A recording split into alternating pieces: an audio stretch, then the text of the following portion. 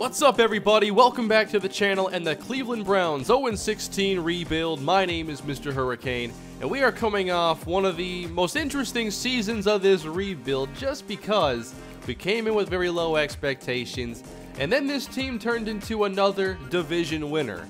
Unfortunately, again, we were overmatched in the postseason and could not get our first playoff victory of the series.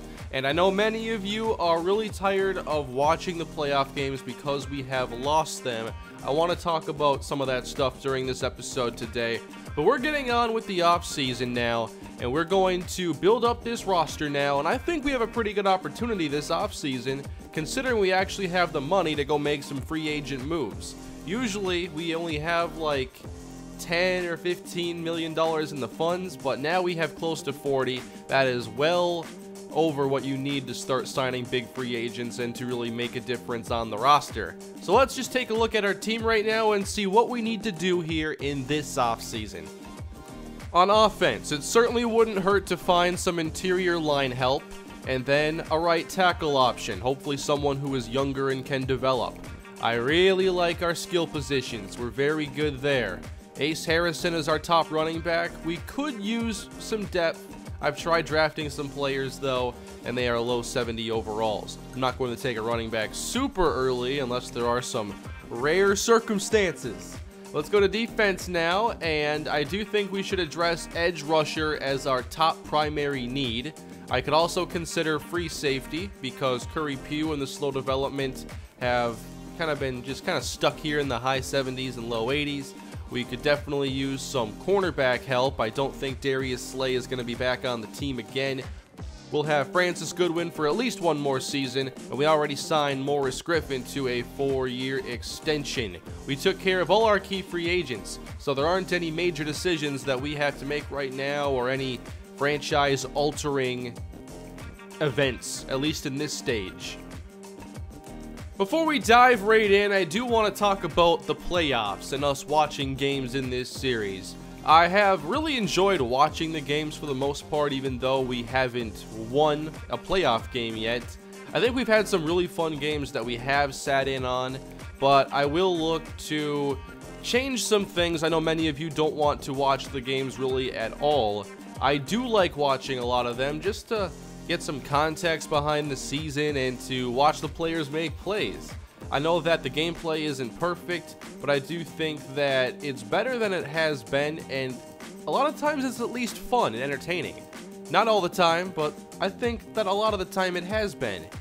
The way I look at it, we do it on all pro difficulty, default sliders. No team really has any kind of an advantage. It's just how things end up playing out. I do think there are some things that I can do to make it so maybe it's a little less weird when we get into the game. Maybe sim more of the red zone stuff because play calling down there is pretty poor. I do end up simming a lot of the game anyway, even when we jump in. Like, I sim a lot of possessions, and so it's a lot like if we had, simmed regularly. I still sim, probably half the game or more a lot of times. We sat in on 4 regular season games this year, and we went 2-2 in those games. Offense was really bad in 2 of them. I think one thing I could do is sim even more of the game and just kind of watch the play-by-play on that screen in Super Sim. That's one option, and then jump in every now and then. But I will listen to your feedback and see what you think. I'll try, a different way during the regular season next year, and then we'll kind of go from there. But I saw the feedback on the last episode, and I've seen, a lot of feedback about not watching the games. I will, we'll get into the regular season, and then we'll jump into a couple games and see how it goes, and we'll go from there. But let's get to actually handling the roster now, as I'm letting our 2 defensive tackles go, Arion Wimper and Griffin Victorian. Defensive tackles just want huge contracts in Madden for some reason, and there are a million defensive tackles in this overall space. Brandon McManus, I will look to keep him around. He did a pretty good job this year. Oh, he's going to test. I will not look to bring back Lael Collins at this time, nor Telvin Smith. Those veterans are kind of a last resort if I can't get any other free agents or rookies to play those roles. I will also let Christian Haynes test. He is 27 years old. I did do some development on him this year. but 76 overall is not a high priority for me. I do want to bring back Trevante Sanders because in the games that we did sit in on, Sanders was really good. However, $6 million 2 years, not for a 72 overall. I think I can get him cheaper. We will not look to bring back David Florence now that we have a new backup quarterback in Brian Davenport. I might get a third quarterback, most likely, at some point. So I think the only player I've signed so far is Tank Barksdale, our fullback, who always signs a 1-year contract with us. Riley Knott, 78 overall. He's actually pretty good depth, and I'm okay giving out this deal. Okay, so handling the contracts in season was a good deal for us, and now we can move on to unrestricted free agency. Let's see what opportunities are out there for the Cleveland Browns. And here we go. Allen Robinson, top available. I'm more interested in right here. This is Moses Austin, a 90 overall safety, a free safety of this caliber. Okay, I'm intrigued, and I'm sure we have $72 million in cap room right now. So if we want to make a couple splashes, the opportunities, or at least that one is there. Zach Martin is still going strong, getting these short-term offers. Probably making a lot of cash in this series. He's got to be way up there in earnings. I wish it kept track of that in the player log. He'd be very high. So I don't like the tackle or line options in general besides Zach Martin. Going to be very competitive to get him. The ratings are still pretty good. I wouldn't be against a 1-year deal. That's not going to hurt us. Oh wow, I almost traded for Brandon Davenport. I had no idea he was in the last year of his contract, but that makes sense. He is older than Brian, so I'm glad I made the trade for Brian instead, who still has 2 years left on his contract, one more than Anton Greenberry. Alright, Sanders, let's get you back in Cleveland. We're going to drop this offer down. I want to do 2 years. I'm cool with that, but I want to do closer to probably $3.5 million. Alright, Zach Martin, let's make a deal here. Not going to go super high on the signing bonus. I'm not going to a $15 million salary either. This goes up very quickly. But yeah, 1 year, bring him back. We had him for, I think, 2 years in this series. We're not going to make that big of an offer. It's actually going to be a lot cheaper than I expected. That's a lot of points, but the deal isn't even that large. We're now 9 points over Seattle, and it's simply a 1 year, $6 million offer. There we go, $5.5 million gives us 4 points over Seattle, just in case. Let's up it a little bit more for a few extra points, and let's get Zach Martin back in a Browns uniform. Let's also make this offer here on Moses Austin, or at least attempt to. 124 points is the top offer right now. That's a lot of money for a safety. The baseline offer is a 96-point deal. Wow. I still think it could definitely end up being worth it. I will make this a 4-year deal. I was going to try to make it a 3, but I think they really want you to go with that 4-year offer. I wish they were more flexible, especially if you offered a lot of money. But I guess I haven't experimented completely with that. But most of my offers that are way off don't get accepted. So, $51 million over 4 years? That's a lot of money for a safety. That's the highest bid. Not sure if we have to go even heavier here. We're talking about a $12 million signing bonus at the moment, which this year, that's not a big deal. We could hand out a few of those. I'd like to sign a 75 overall linebacker here, Tarquin Overstreet. He's a cover 2 outside linebacker. Pretty adequate speed, not overpowering, but he does cover pretty well. And I think that he'd be a good addition to our linebacker group. Maybe take over for Telvin Smith. But I want to make this like maybe a $2 million offer a year. Behind Gregory Long, we're pretty thin at defensive tackle, as Thomas Browning would be our second. He actually has a lot of good ratings here that I like, and he's only 25 years old. But we should still get someone else there. Maybe a veteran. Victorian and Wimper are pretty good players. I didn't want to hand out these contracts, and I'm still not convinced that I want to at their overall. Although Wimper would be intriguing, he is quick development. Maybe there aren't as many D tackles in this range as I thought. They seem to always get paid, so I just thought there would be plenty. I mean, 80 overall isn't like special, but Wimper is 29th in the league, which he'd be a number 1 then on a lot of teams. So maybe I shouldn't overlook 80 overall defensive tackles as much. He is only 26, has quick development. Maybe I'll actually make an offer here. I didn't think I would before. 92 points. Yeah, we can easily leapfrog that. We have the cap space, we have the funds. We should be in good shape financially moving forward. So let's make it happen. I'm also offering the Tyler Lang here, who was our tight end, number 3. So that is quite a few contract offers. Not many are high-profile free agents, but let's see how the first round goes. Contracts accepted by Arion Wimper, Moses Austin, and Zach Martin. The 3 best players we offered deals to. So that gives us one of our best safeties we've ever had then in the series. Funds are down to $16 million. I did give out some signing bonuses. We can still sign our rookies and not be in a bad situation. So I'd say that, things went pretty good right here. We can probably add Curry Pugh to the trading block here and maybe get something for the 80 overall safety. But that gives us Austin now on a 4-year contract with his quick development. And then the now 2nd-year safety, Walker Sharp. Oh, wow, the Chiefs got really aggressive here for Tyler Lang. I'm not sure exactly why, but I guess we're out there. I'll upgrade the offers here, hopefully getting Sanders. Here are the league signings, with the Miami Dolphins getting Allen Robinson on a 3-year contract, which is a larger contract than he just signed with the Bears. That's pretty funny at 33 years old. And then here are the other big names. Not the most dynamic free agent class, sadly. Now we have combine grades to look at, and my draft board is filled with 49 players so far with points to spend. Still want edge rusher. And there are the draft picks that we have. A 1st-round pick that's going to be toward the bottom, I guess 27th. And then we have 2 2nd-round picks. I'm thinking that we need to do a package to trade up for the right pass rusher if there's one available.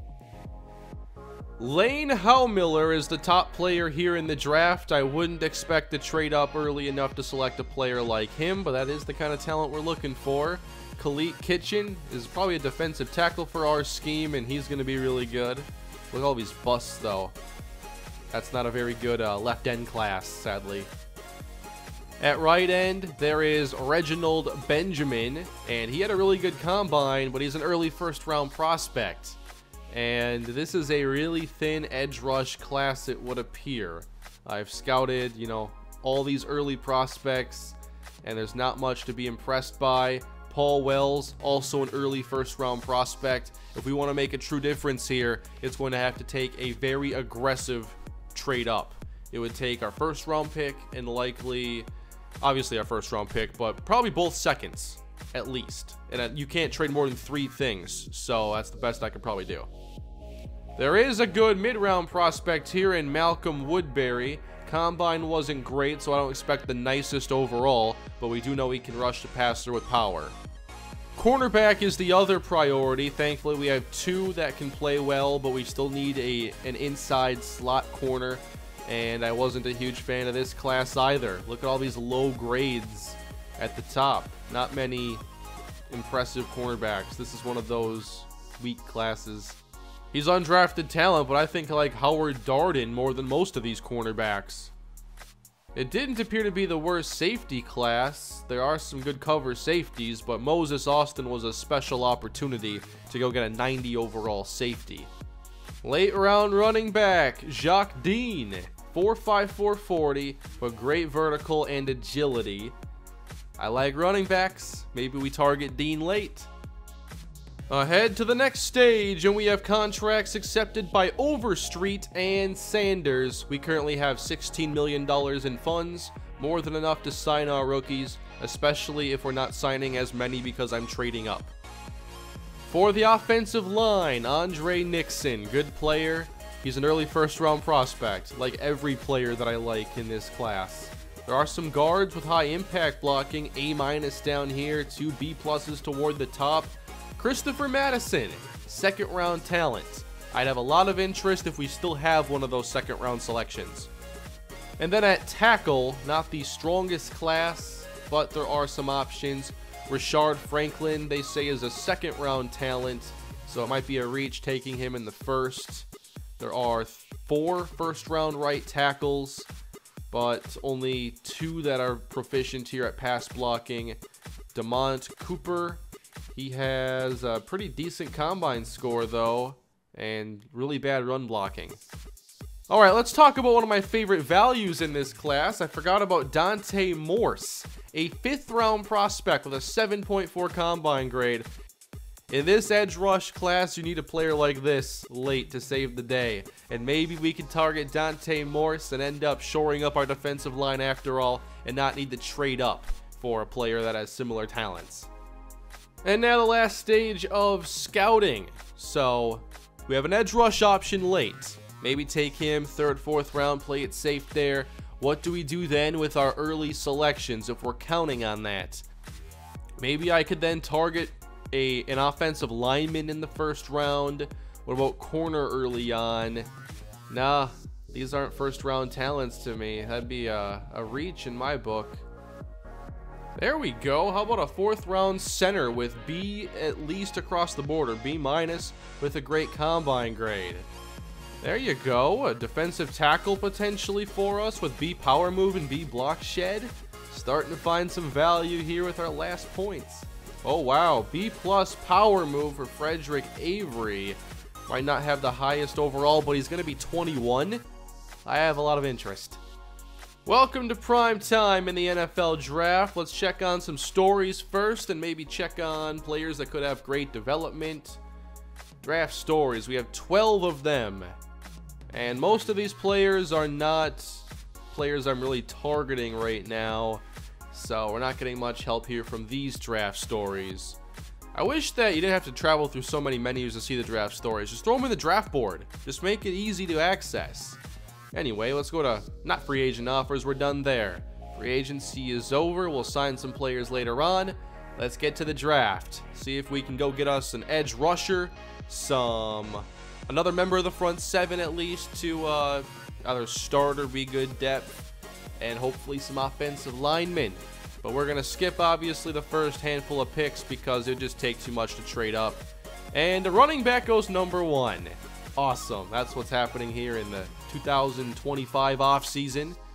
Then it's an outside linebacker to Green Bay, followed by a tackle to the Vikings. Patriots end up going linebacker, and the Jaguars go right end. Bradford Kondo, maybe he slides a little bit, but high impact, good pass. I might be able to take him if he falls, but I don't think I'd trade up for him. DeMont Cooper is another option, but I'm really worried about that C- run block and that holding back his overall. Same thing here with Margarito Mendoza. I wish there were more complete offensive line prospects in Madden. I think my favorite target early is like Reed Jackson. Combine was good. His top 3 is rock solid. There aren't a lot of first rounders here that I realistically think will be there and that I actually want to take. Let's sim some more selections then, as the Bengals go with Hal Miller. I think that he's going to end up being really good. We'll check on some ratings when we're done, of course. And to wrap up the top 10, it's a corner. We had another running back go early and then a safety. So there are a couple early first round prospects that are sliding, and there goes Kitchen. Kitchen is really good. Remember, we picked down here at 27. It would still be very steep to move up this far. Kitchen goes, then Molds, then the Giants go Kondo, the left tackle, tight end. Yes, send all the tight ends and quarterbacks off the board now, because I'm not taking one. Yes, we're getting closer to our selection. There's a chance Curtis Green is actually decent, but the coverages will need a lot of work early on. I'm surprised that his talent is holding up with the projection. So I'm a little intrigued there, but I think it would be a risk. I know I prioritize pass block, but I think I'd have to go with a player like Jamal Copels over most of these tackles because the impact is high, the run is high, and he's 21. I think there's a better chance that he has good development. Plus, I would only have to get pass block up to actually be respectable here. So Copels might be my target right now. And he is a late first rounder. There goes a tackle to the Bills, not the one that I wanted. Now, Pittsburgh, they're going Subtle. Okay, Subtle is really good. He certainly would have been worth it, but linebacker's not a priority of mine right now. There goes Jackson, then Green. I want to know how good Green is. I thought a lot about him. Carolina's going to go Little, and Dallas goes Terry, leaving us here at 27. No movement from the Browns, and we could go get our tackle Jamal Copels. I think that's the best selection that we can make here. Copels it is. And we get 77 overall. Little bit of a reach in terms of the value. 89 strength though, 87 impact give you a foundation with good run. Pass block needs work. We'll make him a focus player and get that up as soon as possible. But we have a good tackle here. Happy with it. We're not quite to our selection. I'm just taking a look at what is left. 32 players on our board. How about players here in the second round? We're not going to go tackle again, so Cooper and Mendoza no longer priorities. Not going to go quarterback here. I wouldn't expect to, but wow, Preston Tant. Great throw power and short accuracy. It's intriguing, but I think he's about to go. I'm not trading up for a quarterback. We could go with another interior offensive lineman. Christensen and Kreese are here. Christensen's a third-round prospect, and I think that's underrating him. But yeah, these second-round picks usually aren't my favorite. Second-round talent in Madden drafts are probably about as good as fourth-round talent, honestly. Maybe the fourth rounds are better. They have steals at least. There goes Cooper to Philly. Let's get down to our selection here and maybe trade out of our first pick. Very close here at 57. Now we have back-to-back picks, and I can't believe it, but I think Preston Tant is still there. He's an early second. We know he has elite short accuracy, and he's 22. Now I don't think I can pass it up. We didn't have to trade up to have a chance at taking him. That is pretty interesting. And if you look at my draft board, second-round picks, there is only one. Yep, we're going with it. Preston Tant, 77 overall. Great throw power, great short accuracy, and the medium and deep, while they need some work, you know, they're doable. So, okay. Potential quarterback of the future option. Maybe we can make something happen. And we pick right here again at 59. This one, there's a good chance I trade out of. I like a lot of these later prospects more. Again, I need to find a way to draft Jaron Tanico from Pittsburgh. He's going to play defensive tackle if we can get him. Reed Christensen is available, though. That's a hard one to pass on. He's an early third, and we're picking late second right now. Then there's Malcolm Woodbury, Dante Morse. We still have our third and our fourth and our fifth, 2 5s. And I'd be willing to give up future capital to have a chance to get some of these late steals. I think there are enough good interior offensive linemen here, like Adrian Barton, who had a fantastic combine and is only 22 years old, that while I do like the center here, Reed Christensen, maybe I don't need to take him right now. We could fall to 75 and pick up Oakland's 4th round selection. And 75, it is quite a fall. So all of these picks would require us to fall a fair amount of picks down. Washington wants to give up a future 2. That's tempting, but that falls to 85. Oh, here. This is just falling down to 62 and picking up a 4th from New Orleans. I'm good with that one for sure. That's very little to give up. So let's just go down. They go for Cruz. We get that 4th round selection. And now we could still take the center if I wanted to. So B's across the board for 24-year-old Christensen. And then there is Barton, who also has at least B-. Yeah, Barton's just a better player. I wish it was easier to compare prospects. They should have a menu for that in the future that allows you to compare side by side very quickly. But yeah, Barton's a better player, easily. I want to address corner, but I just don't see the best opportunities. I like Pittman and Green here, but they're not even the third-round talents they were supposed to be. Maybe they are around later on. I'm not sure there's a pick I really want to make at this spot. We could fall from 62 to 72 and get a 5th. That is a decent offer. I also like this one from Tampa Bay. We'd fall down to 77 and get their 4th rounder. That is probably a little bit better value. So we'll go with that. I'm not crazy about this spot right now in the draft. I'll just get some more mid-round value. They wanted Christensen. I think he'll be pretty good, but I still think we have better options. And now we have some more mid-round selections to go and find some of these values.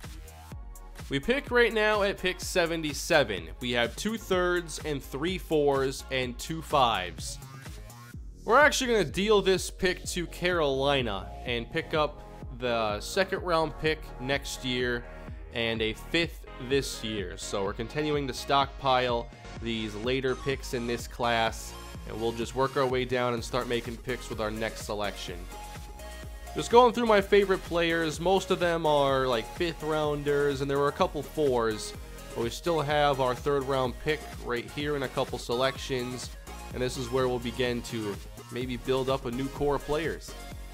So we're going to start right here by going with the center option, and that is Adrian Barton, who had an outstanding combine, good athlete, and the best bench press with nothing below a B- here in the top 3. Barton, quick development, number 60 in true talent. There is a potential center or guard for the future. Malcolm Woodbury went off the board, but he wasn't my top priority in this spot. I liked him, but there were better edge rushers. The draft board now has 19 players, and we still have 8 picks to make. 3 in the 4th, 3 in the 5th. So let's go now and find out our next best option. Okay, so now we have 3 picks in the 4th, 3 picks in the 5th. Tanico is one of my favorite players. He's a defensive tackle. And then Dante Morse, who's a late 5th. I'm taking Morse now because if we lose out on Morse, if anything were to happen, anything crazy, that is the bigger deal. That is the bigger loss. Dante Morse it is, 48 in true talent, and I really like his skills. Quick dev, 75 overall. Let's make sure I actually develop this pass rusher, unlike many that have gone through this series. Lots of traits, pretty complete skill set too for a rookie. Still left with 13 players on our draft board. And from here, we can definitely go draft Jaron Tanico now, the mid-5th round prospect. Tanico has quick development, 56 overall in true talent, and he has excellent block shed and power moves. So maybe we didn't need Arion Wimper. Wimper is still better and has quick development as well, but now we get a little deeper. I'm not done yet with the offensive linemen, but I have to decide which I like more, Holland or Chung. Holland is 22, combine only at 5.2. Good combine here on Chung, who's a year older. Difference is Holland has better impact block and run block, but Chung has better pass block. I'm going to go with, I think, the better combine grade because things like speed, agility, and strength are almost impossible to upgrade. Let's go Joseph Chung. 30th in true talent, 90 strength, pretty good traits across the board. Hopefully soon we can stop handing out these one-year contracts to offensive linemen and just have our own young talent. Alright, Crosby Fazande keeps falling down the board. He's better than projected. Let's take a running back here. Crosby is 86 in true talent, a 68 overall. We already have some power backs. I was hoping maybe he would stand out a little bit, but maybe he's better than the options that we have. We have 6 players left on our draft board, and this time we're going to go draft Marquise Barnes, who's a safety with great strength, hit power, and tackling ability. And he is a 71 overall. Nice speed and cover combo. Not bad for a late round selection. I'm going with Samuel Franklin now, who is a left end who I'd play at defensive tackle. And I think we just keep getting deeper now. This is a good draft to build depth. Franklin, very strong, good tackler. Run stopping is his specialty. Last player on my board is Alexander Torres. I did want an off-ball linebacker, and we get one here. Torres, decent speed. I like the hit power. And in coverage, I'm not expecting a lot, and there isn't a lot there. And we'll just look to trade out of this last pick because there isn't anybody that I even have on my board anymore. There are only 2 players I ever even scouted, so we'll just get out of here now and end the draft. But I think that we got a lot of good players here. We were able to get a lot of value and shore up a lot of our needs, so good draft for us. We also go in and get a luxury, which is another backup quarterback in Preston Tant. That gives us 2 options now if we ever move on from Anton Greenberry. We did not get an 80 overall in this class, but we do have a lot of mid to high 70 overalls. Jamal Copels will probably start right away at right tackle. Spencer Chase over on the left side.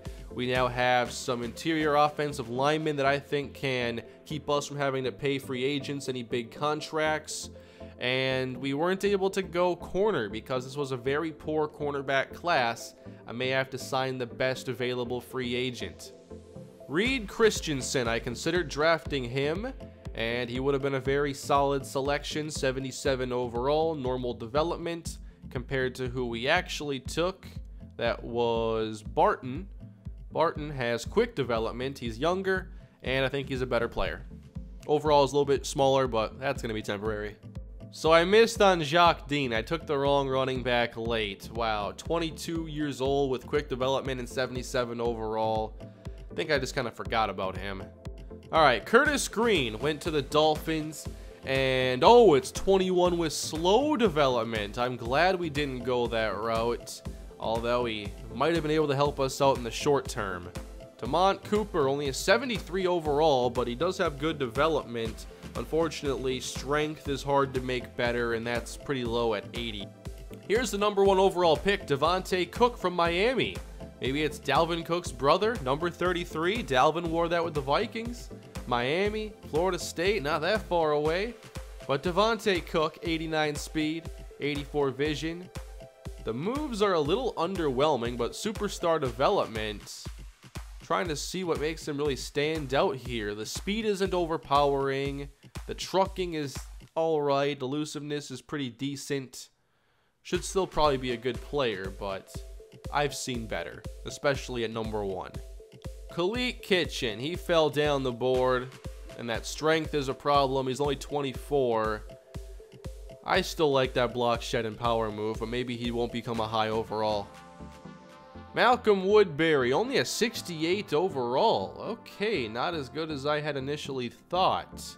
He definitely wouldn't have been a starting caliber player then. The Steelers took Larvery Subtle, and I was sure that he'd be a great option. And yeah, it would have been nice to take a player like him, but we had so many needs I couldn't prioritize him. But yeah, they got a great inside linebacker. Really talented. And let's just go through our division rivals. Always nice to see the overalls they bring in. Lane Howmiller, that's right. Oh man, 89 power move, 82 block shed. He's going to be a problem. They also go and get a quarterback in the 2nd round who has quick development. Not a bad pick here. Lawrence Christick. Then Christian Barr was a player that was on my board. 73 overall safety.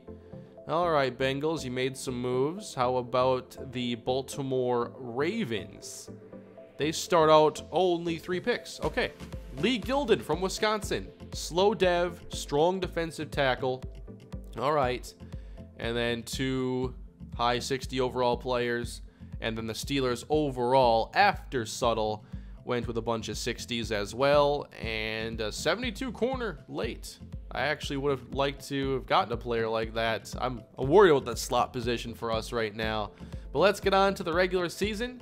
and see what the situation is. First off, we have trade offers here for Curry Pugh. If I could get a cornerback, that'd be excellent. Chances of them offering one are slim. I'll see if I can go make a deal on the trade block. The best on the block appears to be Hamid Kemp. There's also Bryant Hicks, who is 28. I want to go with the younger corner. Craig Crockett is there.